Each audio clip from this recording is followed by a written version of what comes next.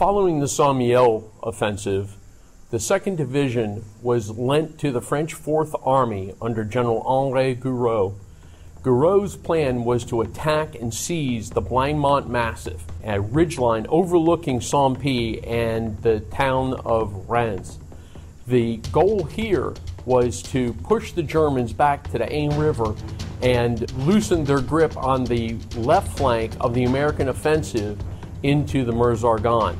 On the 3rd of October, the 2nd Division assaulted from the former German trench lines outside the village of Saint-Pie.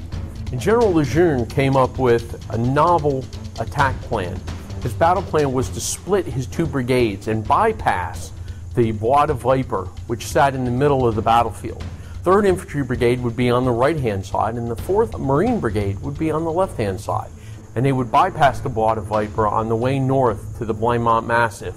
And as they did so, French tanks and assigned companies of Marines and soldiers would turn inward and would take the Bois de Viper from the flanks. This successful and very effective combat tactic, paired with a rolling box barrage that advanced just ahead of the lines of the Marines and soldiers, put the Germans on their heels, and after just 2 hours of combat, by 8:30 in the morning, the Blanc Mont Ridge was now secure.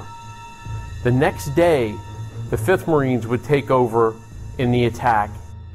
They would attack north with the goal of pushing the Germans out of the village of Saint-Étienne and then pushing the Germans beyond and over the Aisne River.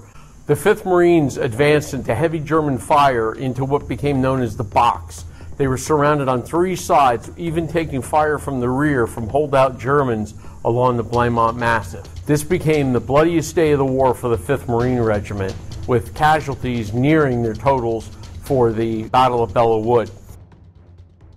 So if you want to learn more about the Battle of Blanc Mont Ridge, the final battles in France for the Marines, come see us here at the National Museum of the Marine Corps.